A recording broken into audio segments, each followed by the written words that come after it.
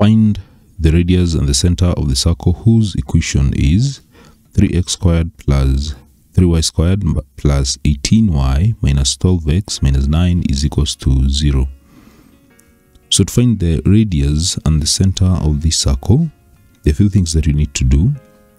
When you look at all these terms, it is possible to divide each and every term in order to simplify the equation by 3. So if you divide each term by 3, this is what you're going to have. You divide by 3 everything. So when you divide by 3, you'll get this will be x squared, then this one will be y squared, then this one will be 6y, then this one will be negative 4x, then this one will be negative 3 is equals to 0. So that is what you get. Now after getting that, you can take the constant term to the right hand side. So the constant term here is negative 3. So we have x squared plus y squared plus 6y minus 4x. When you take negative 3 to the right hand side, you get positive 3. Now the next thing we're going to do is to complete the incomplete squares here.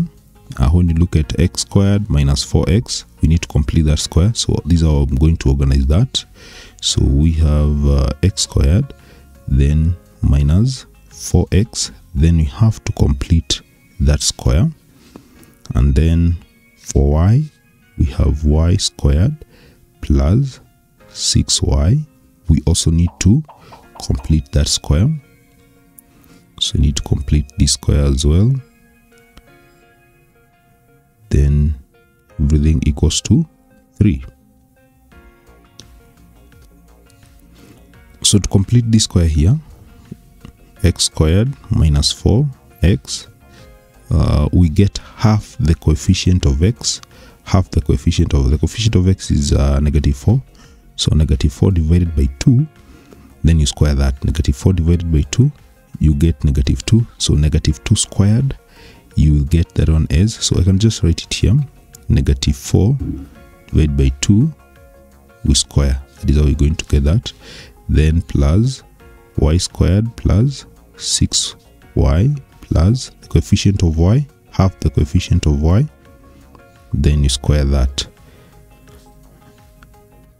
And then for the right hand side, there's something that you're going to do for the right hand side. So we have 3, whatever we add here,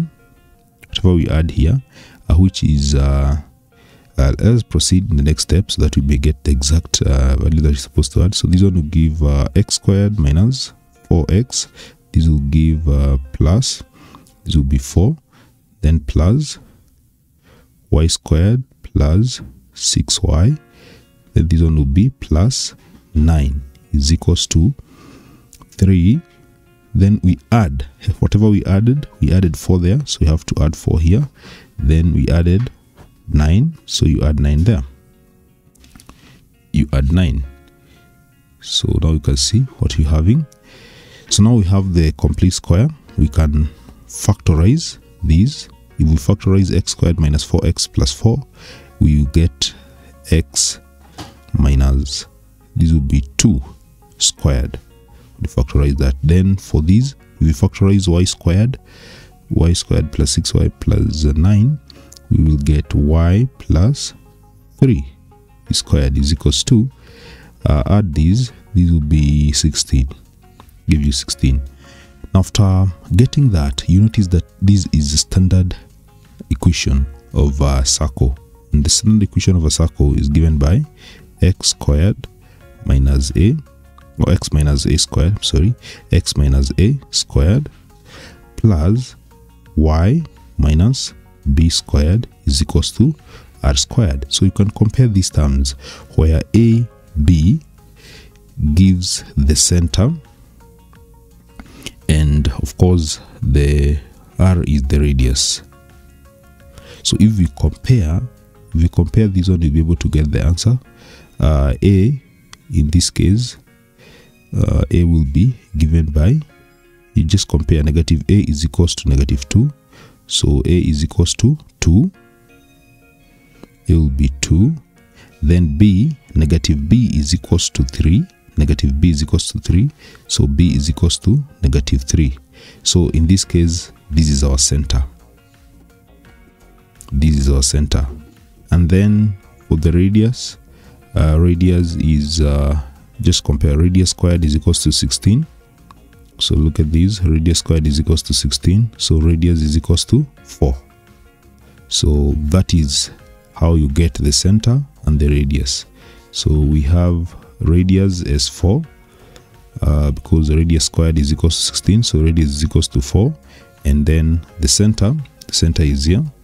The center is 2, negative 3. Simbo!